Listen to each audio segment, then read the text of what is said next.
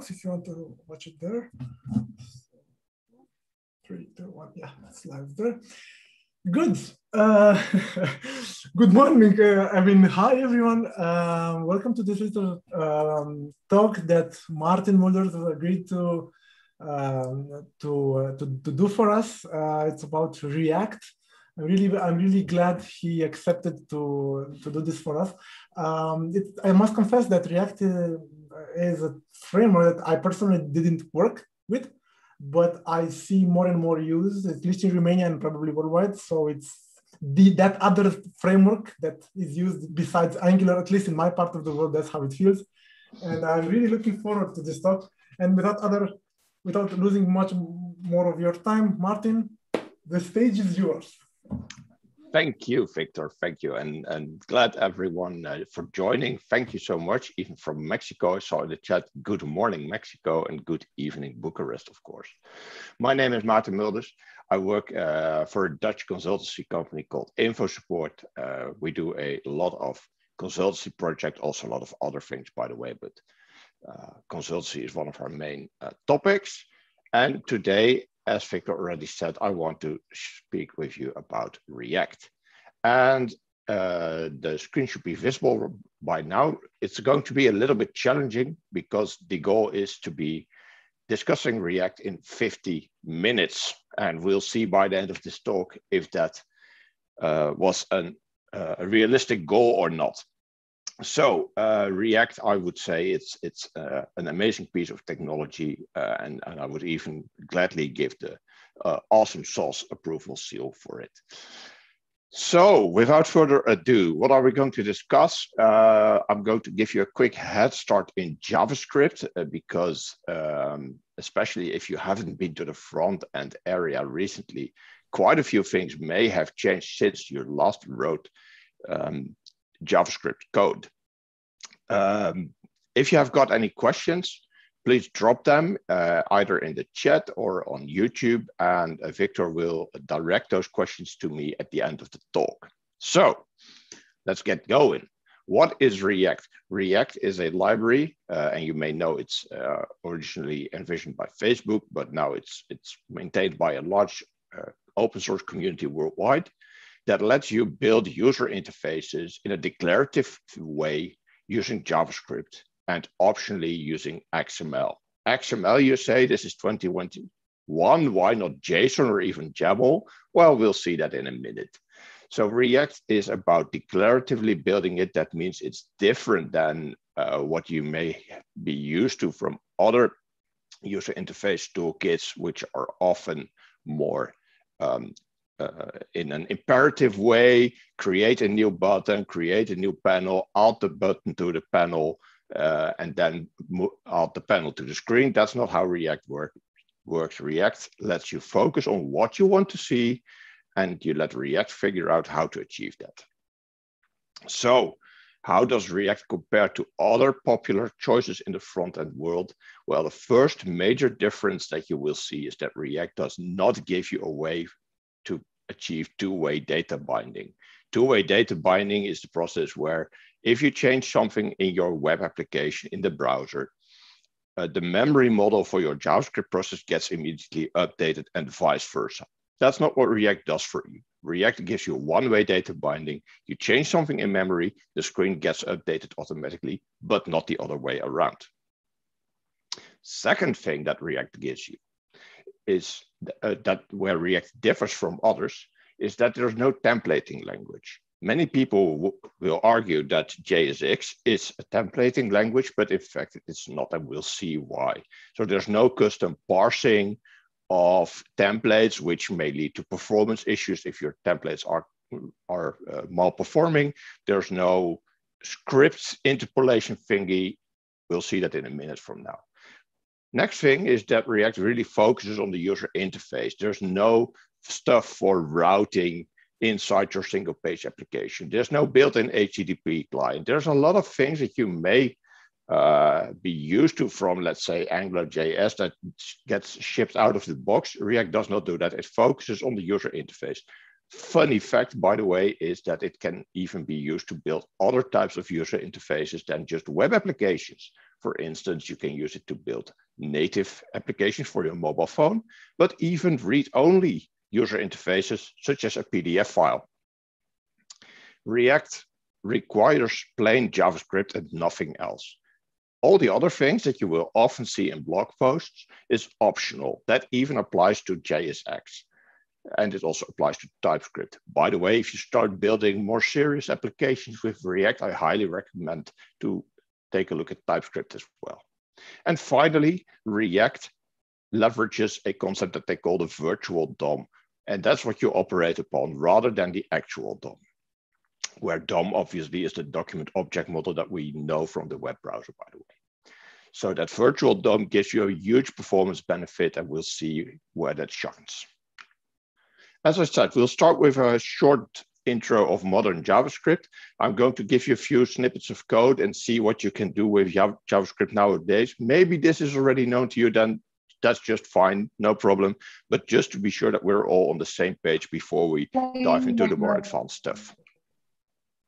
The first thing is that JavaScript is now a language that lets us really use object-oriented programming, which includes the use of classes. In the days past, we would use function prototypes, which look ugly, which are hard to understand. We don't need to do that anymore. We can just create an instance of the amount class, supply some constructor params, and invoke a method on it. And if we do that, we see exactly what we, well, more or less might expect to happen. We see that we invoke a method on the instance of the class and that the output is exactly as we expect.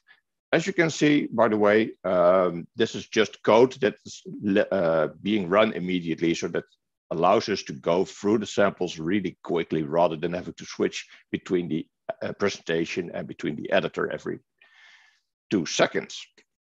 Second thing in JavaScript is, of course, the use of functions, and you will use them a lot in React. This is the traditional way of writing a function in JavaScript. We all can predict what happens if we invoke a function. We get the output, number 42 is an even number, but in JavaScript, we can also write arrow functions, and that's actually a very popular way to do it in JavaScript nowadays. It's a little bit shorter. It works obviously the same, including syntax errors that I can make. And if a function is really short, you can actually make it a bit more compact by inlining it and omitting the curly braces. This is all equivalent as far as the JavaScript engine is concerned. They're all functions that we can invoke with a parameter. So far, so good. Another thing that we often use inside React is object decomposition. What we see here is that in the first line, we create an object, we assign it a few properties, and in the second line, we decompose that object, which is called person, into local variables. And we can then use those variables as if they were just there. The name of the variable must match the property inside the object. And this allows us to quickly, well, tear a object into pieces. If we don't declare a property, it will also not be present. So the occupancy wasn't decomposed, we can't refer to it. The same works for arrays. We can use array decomposition. We can ask for the first or the second element, works all fine. The third one is not decomposed. There's no local variable with that name, and as such, we don't see any output. The opposite of object decomposition is the object shorthand notation, which lets us create an object using local variables without having to repeat the name of the property and the name of the variable. It was the same if we wrote this, like so, and we can inspect it using the JSON stringify. We see that the object has 2 properties, name and age, but we can actually omit this if the name of the variable is the same as the name of the property in the object, which is pretty convenient if we want to quickly create an object. So another very powerful feature that you will see used a lot is string interpolation. String interpolation lets us create a string by inserting some variables here and there. combined with fixed pieces of the string, like so. Doesn't really make sense to include a minus there, but you get the idea. Lets you quickly create some text without having to do manual string concatenation plus quote. Did I actually close that quote correctly or did I not? Don't worry about that. So having said that, it's time to dive into the basics of what JSX is, because I've mentioned the name JSX already a few times, but I haven't actually shown you a single piece of JSX until now. So what is JSX? It's a syntax extension to the existing language of JavaScript. And the syntax extension lets us use XML as a literal value rather than a string of characters that happens to look like XML. So we can use XML variables and they are a type in JavaScript. The power of XML, like nesting and attributes and all that kind of stuff, is still there. You can still use that. You can even embed an expression inside a JSX expression. That's all very cool. Maybe even the coolest thing is that it has built-in XSS prevention. So you would say, hey, that's nice, that's JSX, but what if I embed some variable that tries to insert even more XML? Well, by default, it will not make it into the actual document object model. There is a workaround for that, obviously, because otherwise you could not build certain technology, certain features. That workaround, I still don't know it from heart. So the chances that you will be using that by accident are really, really low. The syntax is just so hard you can't remember it and you need to look it up every single time. But be aware that there are limitations to this prevention. Philip de Rijk has an excellent talk, which you can find online, where he shows that there still are ways to work around this in a more sophisticated way. It's not bulletproof, but at least it gives you the basics.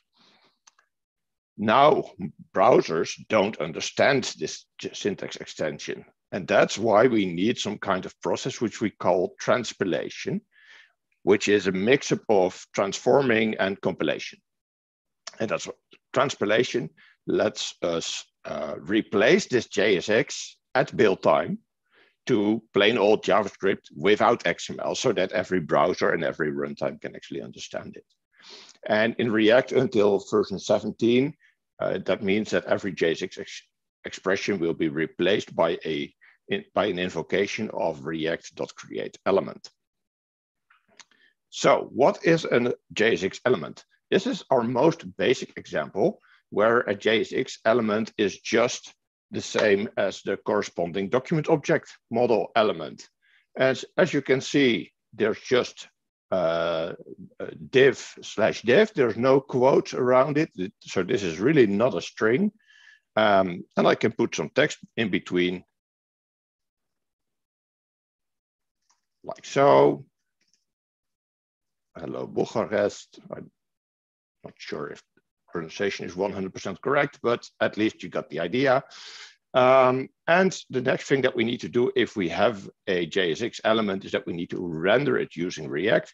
That's why we have React DOM.render. We pass it the root of our application, and we pass it a document object model location where we want the application to start, which in our case is just an element in the DOM, which we find by looking it up using the app identifier. So that's all nice and fine, but it's a little bit boring. It's not really exciting yet.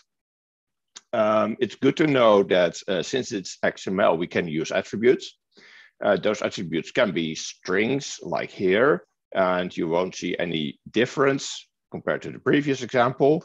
But you will see some little differences, for instance, when you want to load some CSS. If you want to apply styling to an element, you don't say div class is whatever. You need to name it class name. The attribute is class name. Class in itself is a reserved keyword in React, after all. And that means that we can't use it wherever we feel like it. So class name is the way to load a CSS class.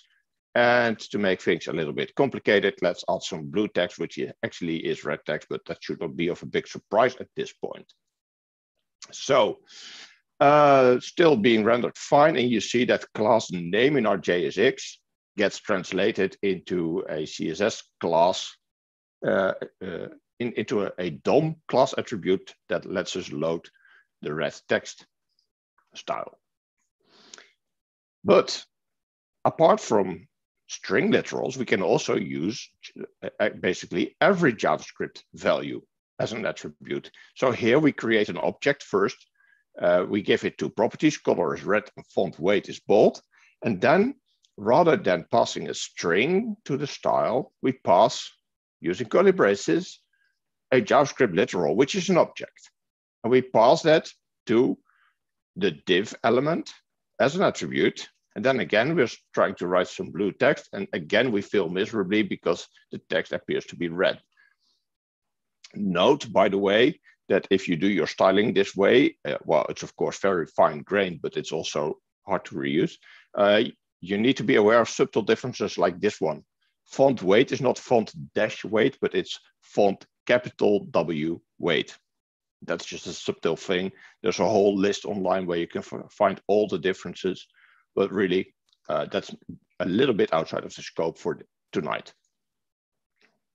So next thing is that if we are going to render a React application, we must follow the rules. And one of the rules is that we can only render a single root node. In this example, we have two root nodes, which is not allowed. Now, there's two things we can do about this. We can put them in an array, and React will be smart enough to figure, hey, if it's an array, then maybe you just want to render the two of them. We can also put them inside a React fragment. And then we don't need the comma over there. And then we need to, of course, close that React fragment. That's all fine. And then maybe you think, well, React.fragment, that's a lot of typing. Well, I totally agree with you. So that's why there's a shorthand notation for React fragments, which lets you use an empty XML tag. And that's not a tag with no children. That's a tag with no name. This is where JSX, by the way, differs from XML. I've never seen this in any XML file, and it probably isn't allowed either. But it's good to know there are a few ways to work around this. So we've seen elements so far. It's time to look at components.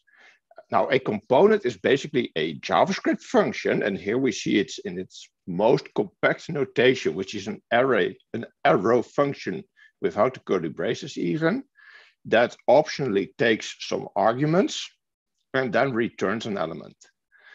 And I'm saying arguments, but by some weird convention, React always calls them props. Yeah. And that's a bit confusing, maybe because props is an object, as we will see in a minute, and props have props, because an object in JavaScript has properties. So the props has props, which is very hard in the wording, but yeah, you'll have to bear with me. It doesn't really matter. You can actually call it anything, but here it's just props. We see it's a function, greeter, that takes an argument, returns a JSX element, and now rather than passing that function to React DOM.render, we pass an element of type greeter. It's important to note here that if you are going to start writing components, they must by convention start with a capital, with an uppercase letter. That's how React knows, hey, this greeter is not something that my browser is aware of, or actually my runtime could also be, for instance, a native application on your phone, but let's forget about that. So there must be a function somewhere in my code base that tells me how to render a greeter. The div here, on the other hand, starts with a lowercase letter, and that's how React knows, well, I best try to delegate this to the browser. It may know pretty well how to actually render a div. And as you might guess, well, let's greet Mexico as well, because it's not every day that we have Mexicans in the call. As you might guess, if I update the component, then the component gets rendered again. And we'll see in a few minutes why that is actually a very powerful property. So far so good. We've covered the basics of JSX. Now it's time to look into the more real world examples of what we can do with JSX. And the first thing is that we can actually embed expressions in JSX. I already mentioned that in the intro. And we typically do that by enclosing them in curly braces. So here I can just say a literal text. Works better if you properly escape it, by the way. Yeah. Probably like this. Yeah, something like this. But that's not cool. It's way cooler to say the answer is 42 because we all know that the answer to the ultimate question of life, universe, and everything is actually 42. Now, this is a literal value that I can paste here. I can also use a variable if I happen to have that in scope. Does exactly the same thing. I can even invoke a function here and have the return value of that function embedded again as an expression inside my JSX. And again, we see every time that the method that gives us the JSX element gets updated, we immediately re-render the whole application. And this is basically that one-way data binding that I told you about. The fact that if I change something in my memory, whether it's in the code or in the memory itself, my component will get updated. Changing your code and then having the application updated is, by the way, something you typically don't do in production. It's continuous delivery to the max, but let's not go there. Let's rather say that's very powerful if you start developing.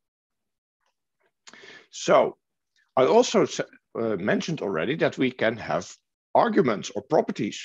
And here's an example of that. I have my props variable over there, which is the one object that my component receives.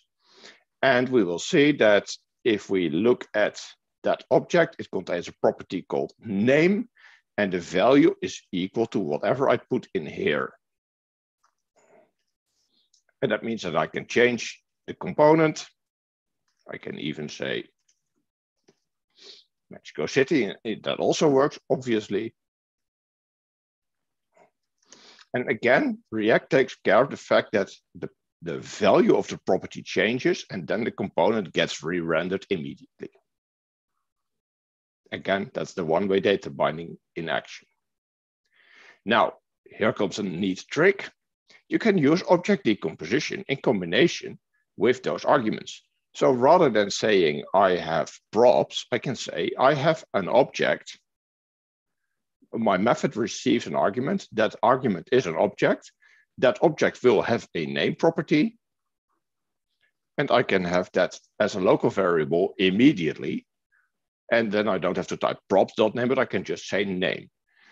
This is especially interesting if your component is a little bit bigger and it has some nested elements and whatnot, because then you won't see in one blink of the eye, hey, what exactly am I taking from those props? But if you decompose it like this in the declaration of the component, it becomes more obvious. The code becomes more self-documenting as to what you expect.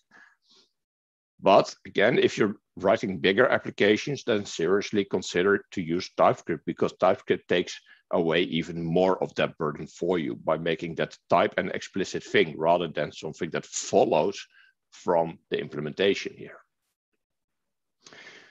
Another cool thing we can do inside JSX is that we can apply control statements. So we can actually make decisions inside our JSX. Here I'm passing a prop called happy, and inside the show emotion component, I'm checking the happy variable. If I'm happy, I'll render the clap hands. Otherwise, I'll render the dry tears method. And as soon as I change that, then obviously the other component gets rendered. And if we can do if-thens this way, then there's probably also a way to do looping. That's right, there's also a way to do looping. And here we see a very simple example of that. I've created a ticker list. I'm passing it as using props an array of some tickers that I want to check for their price, for instance. Both are famous Dutch companies. I'm curious if you know which ones they are, and let me add a third one. You will see that the whole application gets updated. Why is that? Because the ticker list is basically a function that takes its one argument, maps each element using the supplied function over there, and then returns that. The return value of that is an array, and as we already saw before, you can safely render an array. Now that function needs a little explanation. It takes the symbol. Symbol here is each individual element from the array, and it invokes that method that we pass on line number 4 using that value. Well, the value is HAIA or VIA or ASML, and it returns the value of this expression, which is an element in itself, and it refers to the ticker component, but we use it as an element over there. And that's how we end up with a list of free ticker symbols. If we would decide to update the ticker list a little bit, then all free elements immediately get updated. So we've got that out of the way. If you're anything like me, you are by now pretty curious. How does that work? How does React know when to update stuff? How does it translate that XML that the browser doesn't understand into the document object model that the browser does understand? So let's dive in. The magic happens basically at two points in time. First, it happens at build time. What we see at build time is that either Babel or the TypeScript compiler will actually take those JSX expressions like the greeter or the ticker list and transpile them. I already said that's transforming / compiling into statements that look like React.create element. And our example of the greeter with a prop name with the value world would roughly translate into React.create element. Greeter, that's a reference to the function that will return the element at runtime. Second argument is the whole props in one object. And finally, null, because this element has no children. If the element would have had children, then we would see nested invocations to React.create element inside. That's the first piece of magic, and that's relatively easy to understand if you ask me. The second thing is a bit harder to understand, so we're spending a little bit more time on that as well. If we load this application in a web browser, then obviously all those React.create element invocations are going to be executed. And the return value of that create element method is an object. And that object is, all those objects together form one big tree of objects. And those objects actually represent the virtual DOM, you could say. So that's kind of a shadow administration of what the document object model in the web browser should look like. React will take that shadow administration. It will take the actual document object model that your browser currently has, and it will start comparing these two with each other. And if it sees that there's a difference, then it will make the right document object model calls to actually make sure the actual DOM is in sync with the virtual DOM. This process is called reconciliation. It reconciles the virtual document object model with the actual document object model. And it does so by actually working on two major assumptions. And we must know about these assumptions because otherwise we are quickly going to create applications that don't work properly. The first that we need to be aware of is that if two elements, for instance, one in the virtual DOM and one in the new virtual DOM, because we are re-rendering our applications, have a different type, then React will say, okay, the whole subtree is probably going to be different. That's just the assumption we're making here. And the second is that if we have an element which has child elements, and those child elements have the same type, How do we keep them apart from each other? We need a key prop to do that. Let's dive in. The first is about elements of a different type. As you can see here, I have a very multilingual application, which does a very interesting business problem. It greets you in your language of choice. I didn't prepare for any Mexican guests. I'm really sorry about this. So you'll have to deal with English in this case. I could change the language to English, and you will see the text changes and the flag icon changes as well. And obviously this also works for Romanian. I think it's something like hey that you would say. Thank you, Victor, for confirming this. Makes my day. But how does that work? It works because let's say that we started with NL and then by some user action, it's changed to RO. First, we had a virtual DOM that said, hey, please make me a Dutch greeter. And inside the Dutch greeter, there's a div with the flag icon for the Netherlands and the text hello.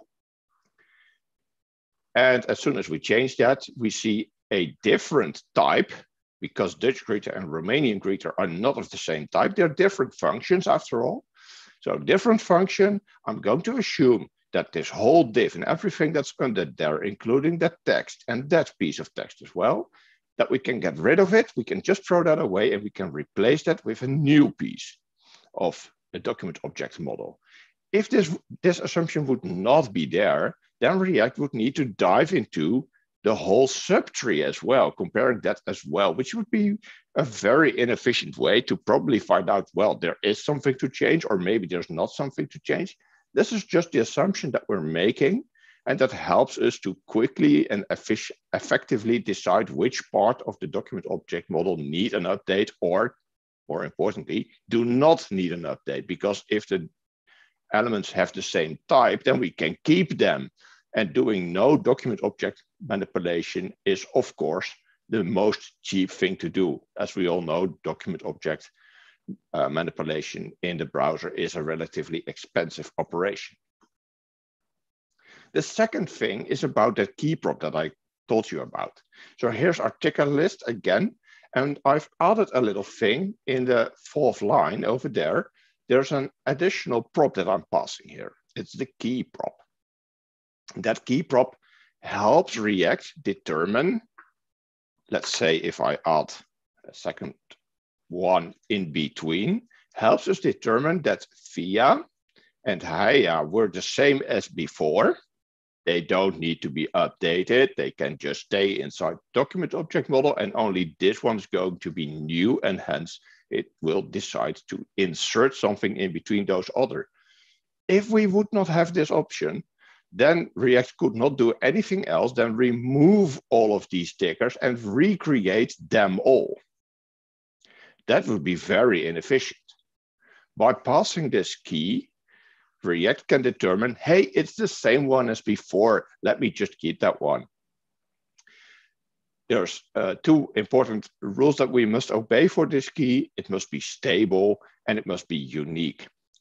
So for any given symbol, the key must be unique. I can't have two symbols with the same key, because then it would be hard for React to tell which one is which one. And also they must be stable, because this is all about re-rendering our application based on user input or user action. If it would not be stable, then every time we re-render the application, the ticker would be considered new anyway. And that would mean that we would throw away the old one and recreate the new one, only to find out that nothing has changed. Again, very inefficient. So that's all cool. We can build a basic application now. We could sketch out our user interface, declaratively figure out what it would look like, but our application would basically not do anything. We want a way to interact with our environment. And I'm going to take you through 4 typical use cases that you often see in web applications. The first one is storing state inside a component.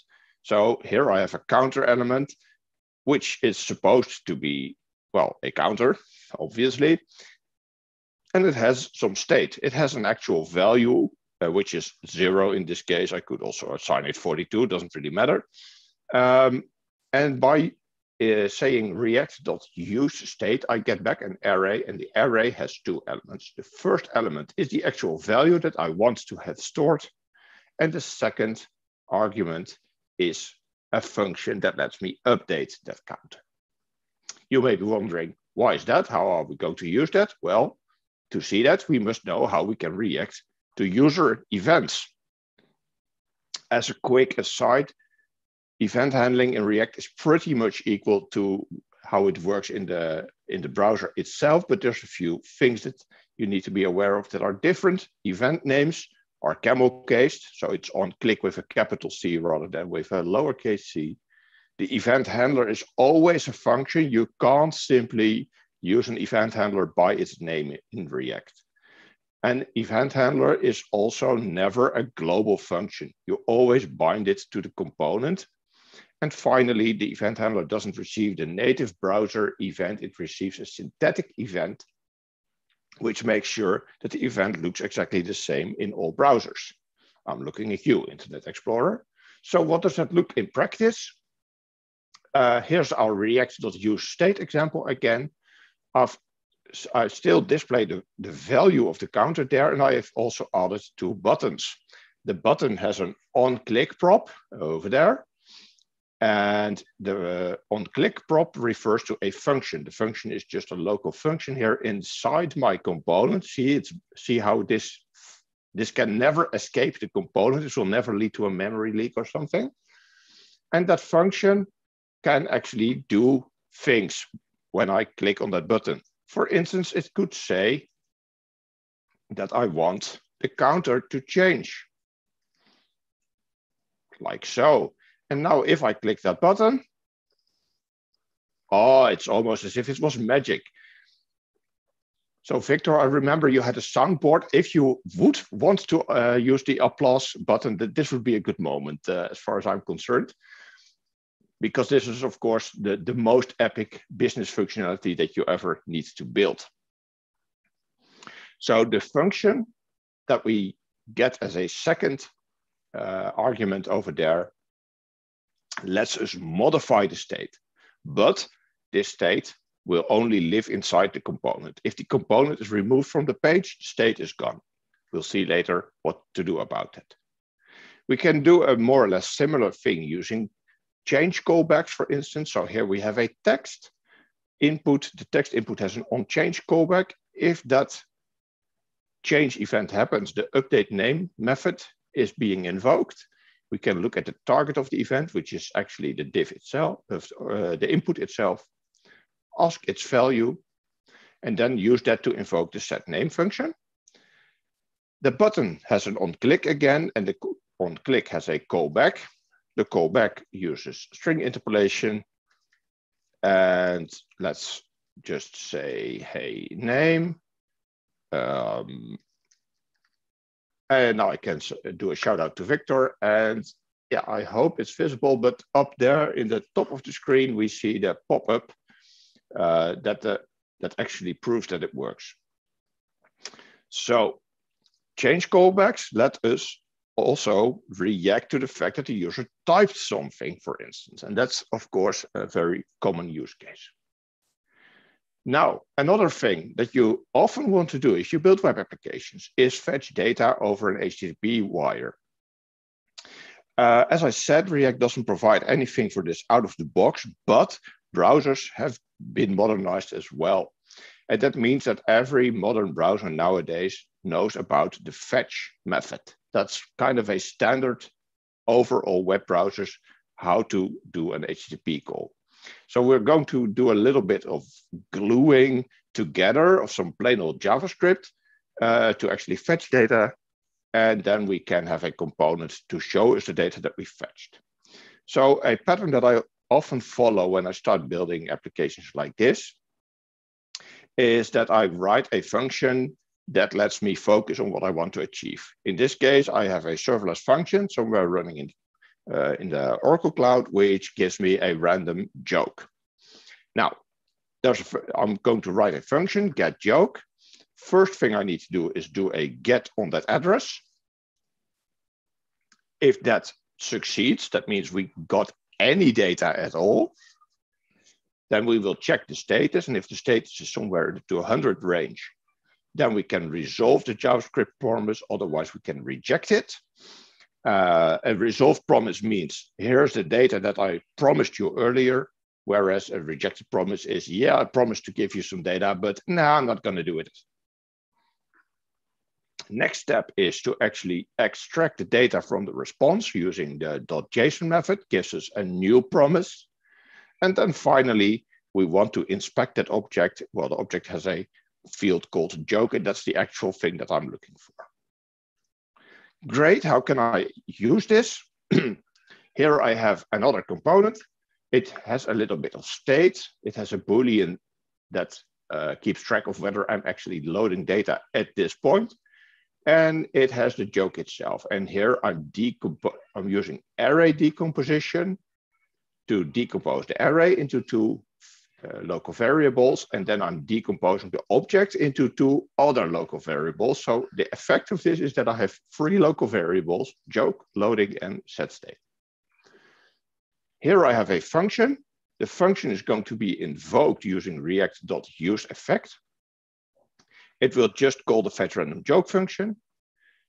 UseEffect means I'm going to apply this effect when the component loads.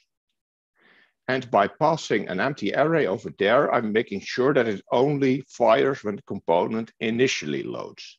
If I pass additional variables inside this array, I'm basically declaring a requirement. So that would be helpful to say, hey, if something changes, some local variable changes, then run this effect again. But we don't need that today. So the fetchRandomJoke function is there. And what we will do, if we got our joke, we will call setState. And we will say loading is false. And the joke is the text of the joke that we just received. And there you have it, your random dead joke. And just to prove, it gets refreshed. There we have another one. And okay, just for fun and giggles, that's the third one. There you go. So that's how you can do basic HTTP calls. And obviously you can write this glue code as well for post or for put. You can pass parameters along to such a getJoke function, but that's all a bit outside of the scope for tonight. So we store data inside a component. Can we actually persist it over time? Yes, of course we can. What we can do, we can store data inside the browser using local storage or session storage. Both of them follow the web storage API. Again, that's a cross-browser standard. So that makes it very easy for us to make sure that it will work in every major browser. But the web storage API only lets you store strings. And that's a bit of a pitfall that you need to be aware of. If you want to store an object or you want to load an object, you need to either serialize it using Stringify or to deserialize it using JSON parse. Great. As I said, there's local storage and there's session storage. Session storage is just for the time that your web application is active in the browser. If you close the tab, if you close the browser, the session storage is wiped. If that's not long enough to store your data, there's local storage, which will even survive a browser shutdown. That's the very basic. And of course, there's many more ways to do it, but this is what you can do with just React and nothing else. Now, we've built an amazing application. We're ready to ship it to shine on the interwebs. How are we going to do that? Well, we often need a bit of debugging before we are at that point. We maybe want to add some testing to the mix as well. And then finally, we are going to build that application. For debugging, I highly recommend to install the React developer tools, which among other things, give you a nice tree-like visualization of all the React components in your application. It's really a can't miss if you're doing React development. It also gives you source maps so that you can actually see the original source code that you wrote inside the debugger of your browser, and that's including the JSX that you may have written on your disk, but that's obviously not what the browser sees usually. Then you might want to test your components because they're part of your application after all. And for that, we use Jest and the React testing libraries. And what they let you do is you give them a React component and you can render it inside a test and then make assertions about the outputs and behavior of that component. Very simple example here. I'm going to render the greeter that I created earlier. And I'm using the render function for that. And then I can write expectations like these. I can say, well, I expect that there's going to be a text somewhere, hello Bucharest. It's case insensitive. I don't care about casing at this point, but I expect that text to be visible somewhere on the screen. If that's not the case, my component isn't working correctly. And in a similar way, you can even verify if all the callbacks work correctly. So here I'm creating a dummy function using jest.mock. I'm passing that as the callback to my awesome sauce button over there. Now, if I figure out which part of the rendered component I want to have, well, that's done using screen.getAComponentByRole. Then I can fire an event on that one, a click event in this case, and then I expect my callback to have been invoked. If that's not the case, my awesome button is not as awesome as it claims to be, and then I'd better write a new one. Now, if you want all this, and as I said, any serious software development process probably needs things like these, then I highly recommend you take a look at Create React App. Create React App is basically an assembly of all the best practices that have been developed over the last few years by companies that use React in production. And it leverages existing tools such as Webpack, Babel, and a dozen of other tools. It wires them up in the correct way to work together. It lets you hot reload your code. As you type, you immediately see the effect of your changes in the web browser, gives you debugging and whatnot. And it also gives you a way to build a minified version of your application ready to ship to production. You install it using the Node Package Manager or using Yarn, and then you invoke it by saying Create React App, followed by the name of your application. And in more recent versions, you can even scaffold out a new application to immediately start using TypeScript just by adding one switch to that command. Then the most frequently used things using Create React App is npm run start, build, and test, which you use to start developing, to create a production build, or to run your unit tests. Now, there's a few more topics. Looking at the clock, it's probably better to skip most of them. You can write your own custom hooks, but let's not dive into that one right now. Because I want to go to the wrapping up and give you some time to shoot your questions at me. So if you're going to do React application development, I highly recommend, again, to use Create React App, because that saves you the pain of creating your Webpack build and making sure it works properly. That's really, it's not fun to do that yourself. I've tried it, I've done that, and it's not fun. It really pays off to think of your application as a collection of components. The smaller, the better, I would say, and to focus on reusability of those components. And finally, I recommend you to start thinking in a declarative way. So focus on how you want your user interface to look like, rather than how to actually achieve that, because that's what React shines. It doesn't let you create it, it lets you declare what you want to have, and then it will take care of creating it. If you want to dive further, there's a few useful links at the bottom of the page. I see one of them fell off a little bit. I'll make sure to have that corrected in the slides that I'll be sharing later tonight. For now, I want to thank you. Let me take a look at the clock. 50 minutes, Victor. I think we managed it. Yeah. Yeah. On the spot, right there. Excellent. Any questions? Yes, there were some. I'll begin with the complex one. I've also heard about this debate, but perhaps you can tell us more. It talks about components, parent-child components. If you want a child component to notify a parent component, the container component, about something interesting, how do events propagate from child components to parent components? And there are, according to Emmanuel, two approaches in this. One is a functional style approach in which the parent sends to the child a callback function. Exactly. And then another one, which is going for the object-oriented style, in which you actually have mutations. And I don't know much about this one. I only heard about the function.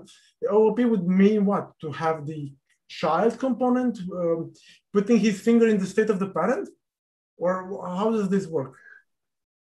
If you, I typically use callbacks for the simple reason that it's simple. So conceptually, it doesn't make me think too much. I hate that.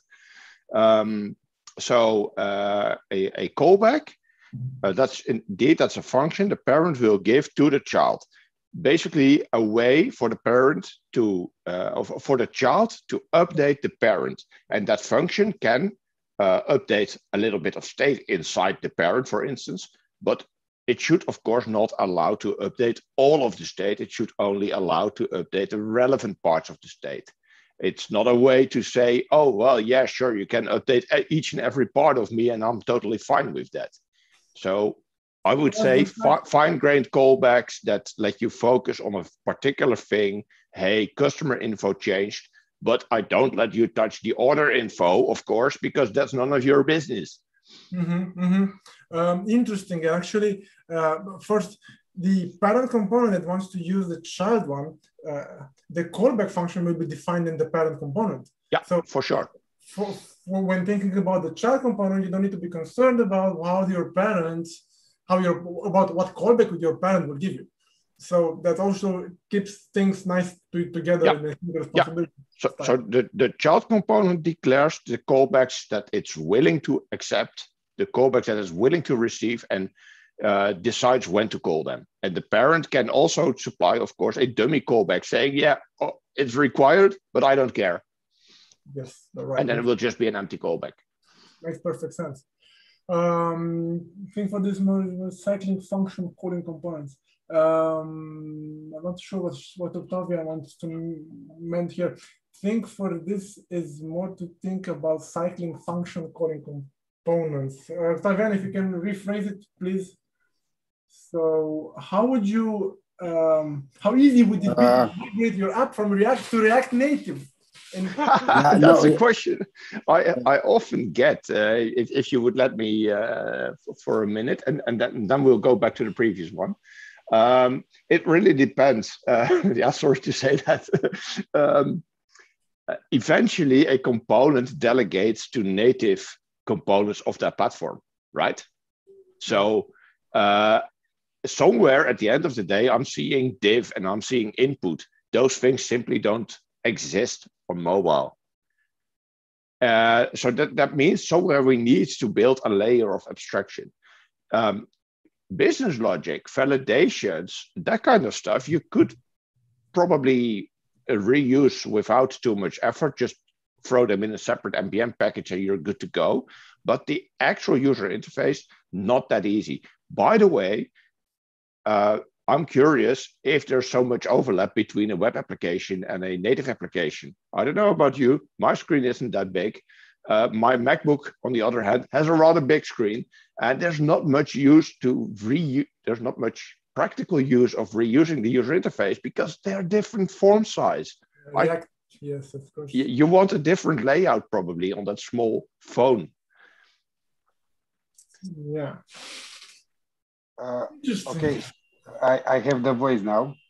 Can you hear me? So I was referring to the parent-child callbacks. So there to not to be a cycle function definition, you know, because then. So it's about the design when you think in React. You should not think as Maarten said in templates like we used to.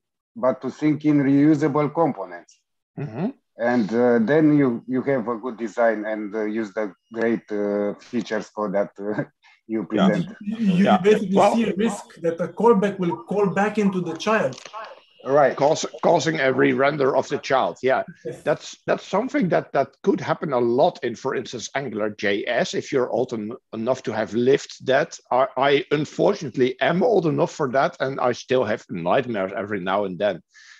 It's not that likely to happen in React because typically a callback is something that happens in reaction to the user doing something. If I re-render a React component, that doesn't mean the user starts doing something. So in the normal circumstances, I would not expect rendering a component to automatically call a callback function. Yeah, right. And that's the kind of thing, if you would do that, look, it's not forbidden, but you might, and you probably will run into trouble indeed. But typically, the render function of a component should be short in execution time, and that's a very important thing. It should not have side effects. Invoking a callback function, I would argue, is a side effect, does not belong there. We have React.use effect for that. That's why it's called effect. It's side effects of the rendering. It's not something that you want to happen during the rendering phase itself, because that's when the screen glitters and blinks. You want it to happen afterwards. But that use effect will tell React to run that, because the joke example, it got a new joke every time. So that means that use effect when will React call the use effect, basically? If you pass an empty array like it did in the example, only when the component gets rendered the first time. If you pass, let's say, you can create an infinite loop there. If you pass joke as a dependency to the effect, then every time the joke changes, the effect gets rerun, which changes the effect, which causes the effect to run again, which updates the state. Joke gets rendered again, gets updated. Hey, let me rerun that effect for you. Cycle. Basically. And then there you have your cycle.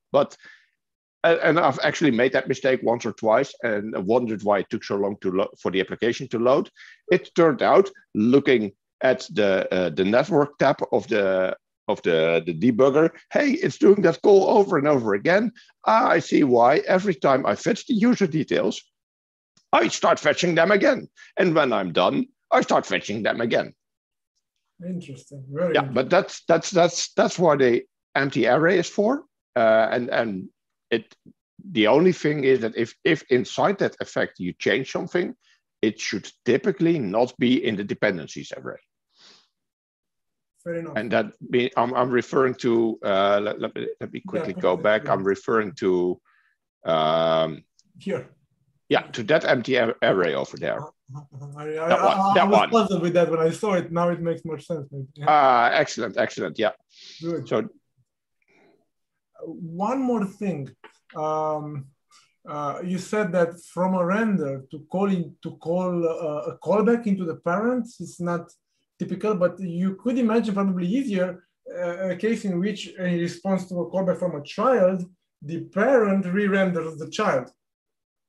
That is easier to imagine. Like, for example, checking a checkbox in the child and then the child becomes read-only or something like that.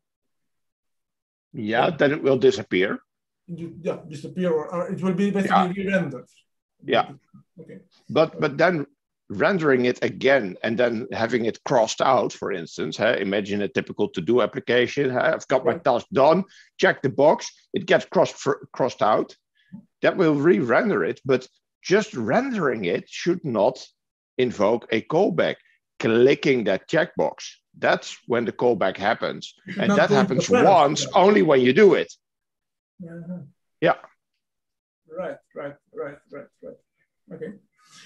One last thing I got when you said when you comparing the reconciliation between the virtual DOMs, you said if in the new DOM that gets recreated, they have React encounters a different type of object, a different component. it will not look deeper, but it will just overlap it. But it wasn't clear in that moment what happens if the two components have the same time. Then what? It will scan deeper for different. It will go one level deeper until it finds out, hey, I'm done. There's no deeper level, or until it finds something that has a different type, and then it will start the throwing away and recreating part on that level. As you mentioned, if there was an array change, you can insert or remove items dynamically, all with the goal of not rendering much of DOM every time, right? Minimizing the. Yeah, it's all targeted at doing as few document object model manipulation as possible, because that's way more expensive than doing a little bit of memory shuffling around with objects. That virtual DOM is cheap to update. The actual DOM is expensive to update. Yes, makes perfect. And I guess a lot of React complexity is in that part, really, because that quite. Yeah. What is actually funny to mention in that regard, that they had a first version of this, and that it turned out that there were a few design issues in there. It didn't. It worked, but it would prevent further development of React. And then between React 15 and 16, if I'm not mistaken, they rewrote the whole internal part of React. Whoa! Literally the whole internal stuff. But the external API was 95% stable. My God. I'm looking at you, AngularJS. Beat that, boom, please. Yes. Boom, indeed. That's people were surprised, like what? I can just migrate from the old to the new, and it doesn't hurt me. Yes. Yeah. So much pain. That was also when I really got impressed about the engineering power that's under the hood, because you don't see all of that as a React developer. But knowing that they can keep an API stable on this level, well, that's quite an achievement, if you ask me. Yes. And one more thing that I was really shocked. Honestly, personally, I didn't know all the features you've presented in the JavaScript. I didn't know about fetch work, for example. So I thought Angular is a must. Okay, $HTTP, we need to do that. No, actually, it's very easy now. Yeah. Well, whoa, so you already opened my eyes in many regards. Thanks a lot. Now I really have a much better picture of React, and very, very effective, time effective. So, whoa. Thank you so much. Thanks a lot for your effort. And I can see how much work you've put into this presentation. Amazing. You're welcome. Very much. And maybe, your contact details are around here. Yeah, your Twitter handle. So, folks, if you I have it down there. Mm-hmm. That's my Twitter handle, but you can also find me on LinkedIn. I do maintain a blog, which I have to admit is mostly about Java and also quite a bit about Maven, but there is a few incidental posts about React as well. Perfect. All right. Thank you very much, Maarten. Thank you. Enjoy the evening or enjoy the afternoon if you happen to live in Mexico. Or the morning, exactly, yeah. Exactly. All right.